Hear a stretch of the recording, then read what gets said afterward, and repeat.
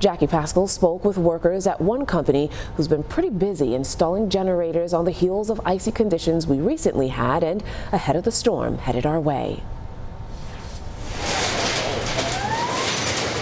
2 back-to-back power outages is going to create some really big demand. Cantor Power Systems is taking in hundreds of calls just in the Piedmont Triad alone, after many went days without power over the weekend.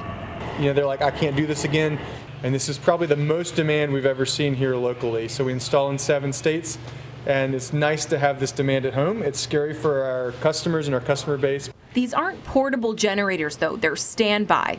So if you're sitting in your home, your power goes out, 30 seconds, your power's coming back on.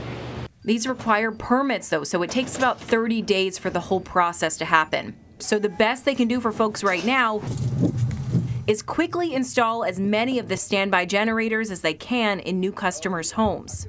Plus, prepare crews to service any issues that pop up. We got a team ready just in case something happens. Here's the guy in charge of handling the 24/7 hotline. So we want to keep all our customers happy and in the light. That's the goal for everyone at Cantor Power. Happy they can help ahead of and throughout this winter season. The meteorologists have given us a little bit of a runway to be ready for this one, so we're ready for this one. They're even preparing for the weeks of calls to come after the storm, bringing in their whole Southeast team to handle the influx of orders. In Greensboro, Jackie Pascal, WXAI 12 News.